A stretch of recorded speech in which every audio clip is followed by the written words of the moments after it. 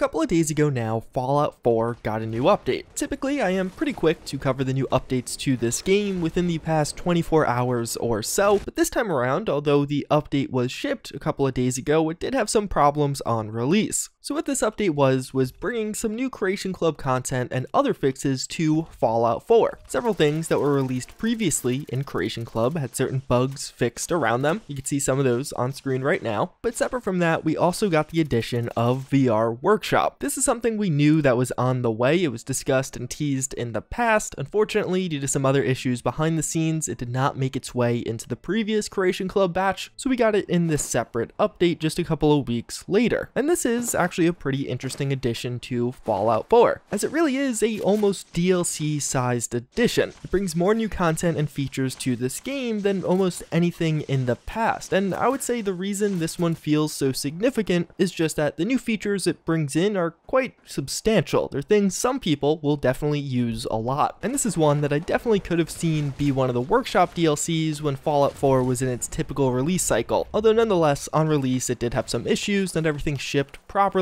Separately, some users were having issues with crashing to desktop on launch after the update went live. That should mostly be resolved now. If you're on PC, you could always verify the integrity of your game files if you are still having that problem. Separately, of course, with this update, it does break some Fallout 4 script extender dependent mods, and Fallout 4 script extender itself has to be updated. I think due to the quick succession between this update and the past one, things were a bit slower on that front. Even now, a couple of days later, there are still a few mods that have yet to receive updates, so that is something to keep in mind. If you haven't updated yet, it may still be worth holding off. But now that we got all of that out of the way, let's actually take an in-depth look at VR Workshops, the new piece of Creation Club content for Fallout 4 on PC, Xbox One, and PS4. What VR Workshops is going to do is add in quite a bit of additional and new functionality into Fallout 4's workshop mode. This in the way of new virtual workshops that can be set up and accessed. And do keep in mind throughout this video that this is 1,000 points, which roughly translates to $10. Although the smallest point bundle you could actually get that has enough points will be $15, so it's not like you could just spend $10 alone, you'd have to spend more than that to get this. In order to access one of these, you'll have to place down a new VR pod in a typical settlement in Fallout 4, connect that to power, connect that to a terminal, and then you can select which of the 4 new maps you want to gain access to. Then you jump into the pod and will get delivered to one of these. These are now 4 new VR workshops. We have the Grid World, which is a very custom kind of build-it-yourself map. It almost looks like a test cell, and obviously the one with the least character. Separately, you also have the Atomic Crater. This is effectively going to be part of the Glowing Sea, but in its own little standalone workshop. You can see it's walled off, but all of these are pretty large. And we'll go over some of the features, but you could definitely take advantage of their size. Next, we have one that may look familiar, that with the Capital Wasteland GNR Building Plaza. This world space originally was for something separate, including with Creation Club, but considering they already brought it into Fallout 4, it seemed like it just made sense to include it with this new edition also. Although compared to the other version, this one actually doesn't have functional interior buildings. You cannot go into the GNR itself or the little landing pad, and it's without a doubt the smallest of the 4. But what is probably the coolest and the largest, last but not least, we have the Desert Island. This place is massive and actually really cool. It basically is a little island in the middle of a body of water. Unlike the other ones included on this list, it's actually divided into 4 separate workshops. This likely due to the sheer size of it and just some technical restrictions behind the scenes. But be warned, because if you are building on the edge of one, you will have to stop building and continue into the other if you actually want to kind of bridge that gap a little bit. But it actually is just really pretty in general. So that's all of the new world space you gain access to. But what exactly can you do in these new VR workshops? Well, one, they are immense world spaces that have a much higher settlement building limit. By default in Fallout 4, as many of you probably know, you can hit a build limit if you place too many things down in your settlement. This will be one, higher here, but also at all of these workshops, you will have unlimited resources. So assuming you have the perks to craft it, you could build anything in the settlement menu. There are no restrictions like you could find in the typical base game. So if you want to, you could place down or build a lot of stuff in these areas. You also do have the option to spawn in your own settlers here. In fact, that is the only way you can get settlers in these. Although, and this we'll talk about a bit more later, you can only actually have a maximum of 20 settlers at a given time, and they're going to be new virtual settlers. So you are seemingly unable to to actually trade with them. And when you kill them, they're just going to slowly fade away and disappear. But I think those animations are actually kind of cool. So taking that all together, you could probably connect some of those dots, start to see how this would be useful to a player, how some people could take advantage of it. You can build little cities here, have a ton of buildings all throughout. Although keep in mind that this is kind of on its own little island. You can't set up supply lines from these to your typical workshops, because obviously you could just mass produce materials at these ones. And separately, even though you can set up food and water, you can't actually collect from them. They're going to contribute to overall happiness and the settlement requirement, but they're not going to give you yourself food or water. And you also can't add companions or transfer settlers to these. But that's really only one part of this. Outside of that, there are several other new and custom features that come with VR workshops. Right off the bat, there's actually going to be a variety of new settlement objects, 40 in total. These are basically just themed around either the desert island, which has quite a wide variety of things, a lot of beach going apparel, or just some thematically appropriate buildings or building plans. There's not a ton for this one, but there definitely is a decent amount if you're going for that vibe. And then separately for the Capital Wasteland version, there's a lot of Capital Wasteland themed assets you can place here. Several of these will spawn by default, and actually a pretty important note with the Capital Wasteland one, although it is the smallest, it also is one of the only ones that really requires you to scrap some of the miscellaneous junk here. That'll open it up quite a bit and give you a much larger building space. You can find things like buses and other city objects that would be relevant, and also some pretty OP water towers. But of course, with all of these new objects, you can place them in your virtual workshops, but you don't have to. You also can just use these in a typical settlement outside of these in regular Fallout 4. But the other major feature that comes with this are little attack modules you could place down. Basically, in your VR workshop, you can start or stop an attack mode, which, using these attack modules, will spawn a certain type of enemy. I'm not going to list off every enemy, but in the background right now, you can see one of each type fighting each other. There's quite a wide variety here. All of the major factions or categories are definitely accounted for, and these guys will fight each other, they'll fight you, or they will fight your settlers. So this could be kind of cool because you can create little wars in your workshops. I actually used to make videos doing something fairly similar with console commands, but it is nice now cool to have that functionality somewhat built in. And if you stop the attack mode, it'll actually despawn all of those enemies. Although, a pretty important disclaimer with this one, they actually won't hurt you. So they will attack you, and you do have to use your own ammo when fighting back, but they won't deal any actual damage. I found this kind of weird, but I'll talk a bit more about some of my critiques after I go over all the features. And then just some other miscellaneous features. You can change the music manually if you wanted to. There's actually some new music included for the Capital Wasteland one, although I've literally never played Fallout 4 with music on, because when you're recording videos and you cut back and forth, you could hear the music cut and it's kind of weird and jarring, so I don't really have an opinion on that. I always have music off. There's also something pretty new you could do with this, which is actually change the render mode. There's going to be several different takes on this. You can get sepia tone. You've definitely seen this before. It is just that specific look. Alternatively, you can do black and white. Also pretty typical. It does create a decent or kind of cool aesthetic. Or finally, you can enter into the dream state. In effect, what this is doing is bumping the vibrance or brightness and contrast. Another the other two, I couldn't really think of a good usage for. With the dream state, it definitely can make some of those colors really pop, and I could see some people liking that for images. Although granted, take into account I am using an ENB while filming this. But then last but not least, you could also change the weather, which definitely can come in handy. But with that, it'll transition us into my more opinionated or my thoughts on this overall, because the weather is a good transition there. So when you change the render mode or you change the music and you switch from one virtual workshop to another, which you could just do from this terminal, the music will stay the same as well as the render mode will stay the same, but the weather will change. Like the one thing I probably would want to stay consistent, like if I always want it to just be clear, I wish I could just set that and leave it, but of the three options, that's actually the one that will always revert back to one kind, which is a little frustrating. I feel like that shouldn't be a thing. Separate from that, there's actually no way to fast travel to or from these VR workshops. If you want to get to one of these, you're going to have to get into that little pod at one of your existing workshops. Although something that is kind of nice, you could actually set certain pods to go to certain ones every time. So I can make it so this pod will always go to Desert Island, this pod will always go to the Capital Wasteland, so you don't have to manually switch around in a terminal. But one of the weird parts on Desert Island, as I mentioned, it's huge, such that there are actually 4 individual workshops on this. There's no way to like fast travel around to those other ones. They do get their own map markers and you will discover them, but every time you travel to Desert Island, you're going to spawn on that same beach location, and you might have to run really far to get to the other workshop on the other side of the map. I definitely feel like fast traveling to or from these would be pretty handy and just an overall nice quality of life feature, or even something like a synth grenade. And although these are super useful, example, I'm not someone who's super into the workshop mode in Fallout 4. I don't have a ton of fun with that. What I do have a ton of fun with is sim settlements, and I did test it out to see if this would work with that mod, because I imagine a lot of people might try that. And yeah, it actually works to a pretty cool effect. You could create these fairly large and sprawling little cities on these islands. Especially on Desert Island, you could have 80 settlers in total on that map, so you could create some pretty cool stuff with those unlimited resources. But of course, you can't send those back to the regular Commonwealth settlements. And really, my take on this overall is it feels cool but niche. Like, for the everyday user, it's probably not worth the $10 because I don't think a ton of people in Fallout 4 really use settlement mode all that much. Like, there's some hardcore and dedicated builders that will probably really like this. They'll like some of the new locales, they'll like some of the new options and functionality. There are certain things that are a little bit frustrating, like that 20 settler limit does seem kind of odd, especially in comparison to the vast limit you have for building. Hopefully at some point a mod will fix this. I'm sure there'll be several mods around this one, especially in the building community of Fallout 4. But really, that's my overall take on it. Is it worth $10? I think if you really like building, or if you really think, yeah, I want to build something massive at these, then yeah, there's a subset of Fallout 4 players that I think this will be really appealing to, and the $10 is definitely justified. But at the same time, I think overall, most Fallout 4 players aren't really playing for these reasons. One thing I actually would have liked to see is like a non-cheat mode. Like, the Desert Island's just cool. Like, I would just want to build my sim settlement space there. It would be nice if I could use it to set up supply lines, get a fast travel point there, and just kind of use it as a dedicated settlement and turn off all the free resources and ability to spawn settlers. But yeah, that is a look at VR workshops, what is likely one of the biggest content drops we've seen for Fallout 4 from Creation Club thus far. Let me know what you guys think about this one in the comments down below. There certainly is quite a bit to be desired from this. I think a lot of this can be easily fixed with mods or even some updates. But until then, I thank you all again for watching. I hope you enjoyed this one, and I hope to see you all next time.